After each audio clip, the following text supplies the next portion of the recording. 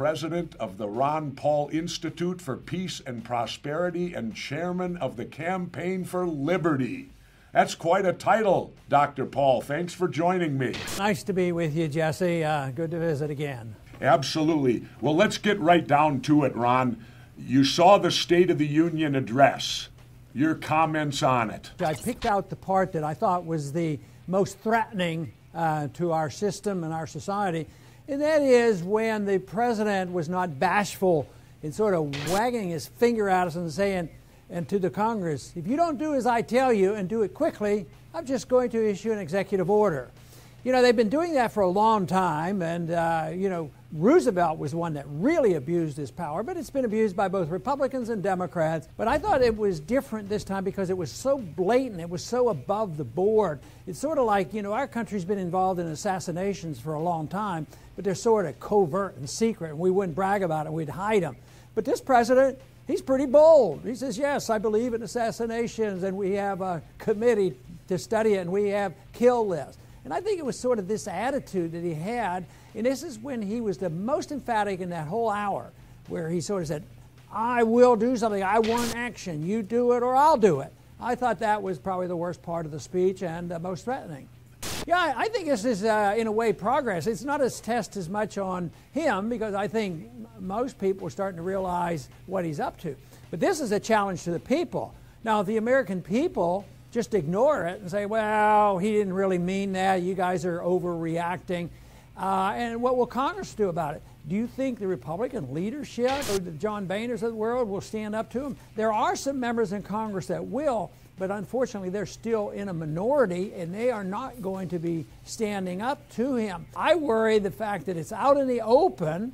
Yes, give him a couple points for being blatant and honest with us, but boy, everybody else fails if they listen to this and say, well, that's not so bad. Let a president assassinate American citizens. Let a president go to war like both parties have been allowing without a declaration of Congress. Even on domestic affairs, if Congress doesn't act as quickly as the president wants, then he will take care of this by repealing that provision that Congress is supposed to write the laws, not the president. Yeah, I think you're exactly correct on that, and I think you make a great point in saying that Barack Obama isn't the first to be doing this, that it's been going on for a long, long time. And it seems, as you said, it's getting more blatant now. They're right out in the open. It's getting shady. Do we really have three branches of government anymore? And I think it all comes back again, like you and I harp on all the time, following the Constitution, following the Bill of Rights. I found it rang hollow when they when he talked about closing Guantanamo. I mean, we've been hearing about that for 4 to 5 years. They're never going to close Guantanamo. Dr. Paul, do you think they will ever close Guantanamo? Maybe when there's a total bankruptcy and they can't afford it and there are nobody's to pay the guards down there. That's about when it'll happen. But, if we give the president a little bit of credit for at least saying what he wants to do and how authoritarian he wants to be, wouldn't it be neat if we had somebody at the Federal Reserve come clean and say, this is what our real agenda is with monetary policy. It's to take care of all the special interests. It's to take care of our friends on Wall Street. It's to finance the wars. It's to, promote the welfare state. But, don't hold your breath on that. I would think it would be pretty neat. I've always, Edward Snowden came clean. Wouldn't it be neat if we had somebody really come clean and be a whistleblower on the Federal Reserve from the inside rather than us trying to figure it out from the outside? And the one place where they're the most resistant is in the area of foreign affairs, what they do with overseas. And they did a lot of it to the tune of trillions of dollars after the bubble burst in 2008. And that means they can pass out trillions of dollars to other central banks, other governments, foreign banks, and it's a pretty powerful organization. Do we have a chance against them, or are we pounding our heads against the wall? Well, I wouldn't do this if I didn't think there was a chance, be engaged in trying to get information out. But I don't do this as a politician. And that is the reason that my approach in Washington was different. A lot of people used to ask me, don't you get frustrated up there with all those people you have to deal with and you never get anything really passed? And I said, well, I don't have a high expectations of ever having changed it that way. But my idea is trying to reach the people and change their minds to reject Keynesianism, to reject the Federal Reserve System, to reject paper money, and look to the Constitution. And that's where we're making progress. But I don't think we can have a whole lot of success until they're totally discredited. But believe me, and I'm sure you're aware of it, there's a lot of lost confidence in government. I think it's wonderful that they're not trusting our government officials. They believe we're being told lies. Edward Snowden now has not been totally destroyed by the media and the government, and people are starting to recognize that they want to hear the truth. And I think their system is going to fail. Their foreign policy is going to fail. The monetary policy is going to fail. The welfare state is going to make sure that we go broke, and they won't be able to just keep passing out more food stamps. So it'll come to an end, and the big question is, what is it going to be replaced by? Yeah, for sure. Going on to the Snowden thing, I heard he got nominated for the Nobel Peace Prize. Is that correct? And I hadn't heard that. I did an interview. Hope, but one thing is you have to question the Nobel Peace Prize. Remember, our president, by the week after he was sworn in, he got the Nobel Peace Prize before he had a chance to start a new war. So, yes, I think Edward Snowden deserves the recognition. Well, the point I'm going to make on that could very well save his life. The fact that he got nominated for the Nobel Peace Prize, because there was rumblings in this country. I read some of it on the internet where there were people that wanted him killed. They wanted him put to death. That they view him as such a traitor to our country and all this. And I think by him getting this nomination, it may very well save his life. Well, let's hope so, but it's only been within a couple of weeks that I heard on the favorite Republican news station that they thought he should be executed. And believe that he's committed treason. So it's still out there, and a lot of the people in Washington believe that is the case. But hopefully public opinion will be swayed, will help sway a different attitude. And I think your point, being nominated for the Nobel Peace Prize, might help call attention in a positive way to what Snowden has done. Yeah, to me, I mean, how can they sit and call someone a traitor who has exposed the government for the lying and the breaking of our Constitution? I mean, that is a hero, Dr. Paul, somebody who's willing to take on the U.S. government with the truth. They are spying on us. It's all true. And it's the classic case of them trying to kill the messenger, not the message. Well, they said that his crime was that he was turning over secret information to the enemy. But we have learned that he has not turned it over to the Soviet or the Russian government or the Chinese government. There's no evidence of that, and there's no evidence that anybody has suffered the consequence. But he has turned it over to us, the people. So maybe the government looks at us as the enemy rather than some foreign government. And I think that is the problem. So we are, a threat to the establishment. Truth is, treason in the empire lies, and they knew that, and that's why they're coming down hard on him. Oh, yeah, they got to make an example of him, too. They want to make an example of him so that there's no more whistleblowers like him. I can see them doing that. And, when you said that they're treating us, the people, like we're the enemy, I think you're exactly correct with that, because they've got us all under surveillance like we're all potential terrorists, like Ron Paul's a potential terrorist. Jesse Ventura is a potential terrorist. We have to put all these people under observation and watch what they do and all that. So let's go to the future a little bit. I hear a lot of rumblings that your son Rand may make a run for the presidency. Is that true? Well, it's true that I've heard about that on the media, and people ask me about it, but I don't have any inside information, because my guess is that an individual, like Rand, who is well known now and his views are out there, my guess is that he probably has a ways to go to make a final decision. Nobody makes a decision so early, but he's being asked that question a lot, and I think when you look at the other candidates, it looks like he could do a pretty darn good job. Well, you know, it might be kind of interesting if Rand does run, if he took his father for vice president. Wouldn't that be interesting? What the hell did you just say? Well, you know, it might be kind of interesting if Rand does run, if he took his father for vice president. Wouldn't that be interesting? Damn it, Trump! You're a goddamn genius. That's the most outstanding answer I've ever heard. You must have a goddamn IQ of 160.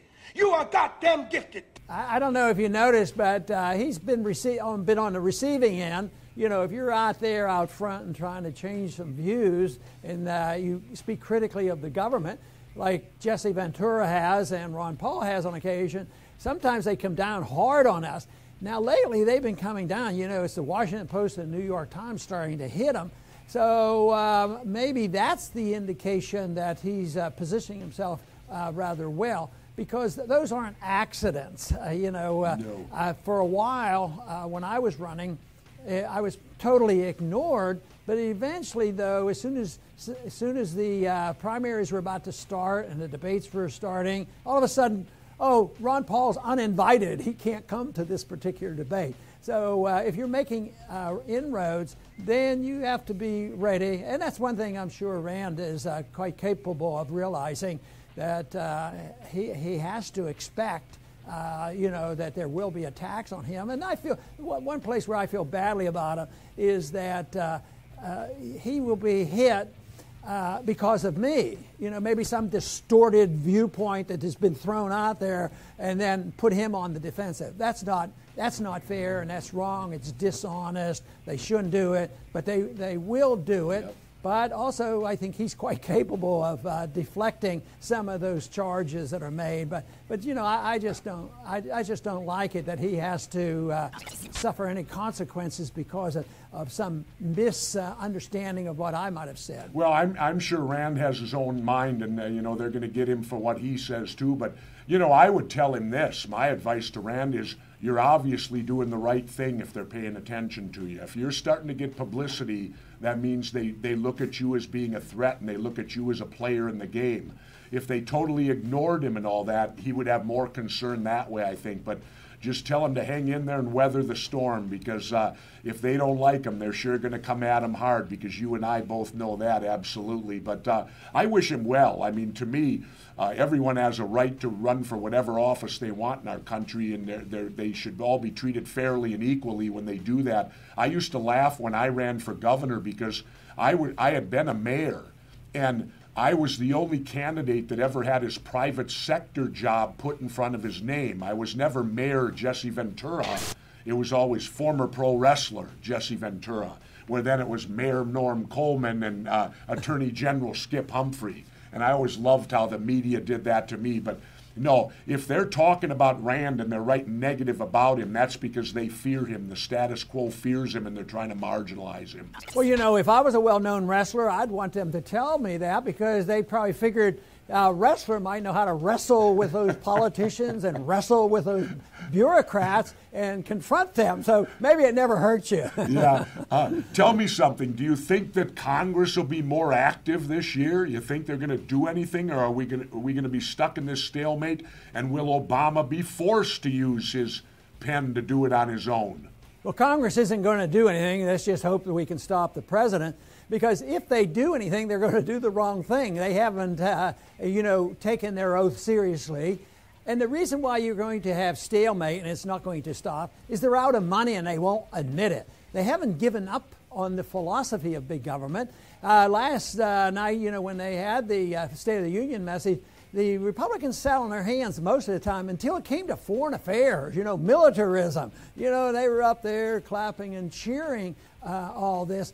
So they're not going to cut back. It's only going to be the limit on spending. And so far, the world has been foolish enough to finance our extravagance. So they're taking our money, they're taking our dollars, and we have a negative current account deficit. And as long as they're buying our debt, this is going to continue. But when the end comes, it's going to come quickly, because they're starting to question America's finances, and when they quit taking those dollars, we can't raise taxes, no matter what the liberals are saying. Let's raise taxes and solve the problem. We can't do that. And then if they reject the dollar, we won't be able to borrow anymore. And how much lower can you lower interest rates? Bernanke got us into trouble because they were 1% too long, everybody agreed. Greenspan did that. Bernanke gets in, he takes them to minus 1%. So you can't, Yellen, who believes that that is the answer, where is she going to go? So it's going to come to an end. I don't think there's going to be any agreements. If they do, it's going to be superficial, and it won't be to shrink the government in the real sense. But ultimately, we have to change the whole notion of what the role of government ought to be. Ron, is Washington broken? And if it is broken, is that a bad thing? No, we want stalemate. Everybody worries about it. And if they're going to do the wrong thing, that's exactly what you want. It's broken because we're broke, and they won't admit that we're out of money. And the system is broken. And therefore, the two parties that agree on so much, they agree on foreign policy, they agree on monetary policy, they agree on a lot of welfare policy.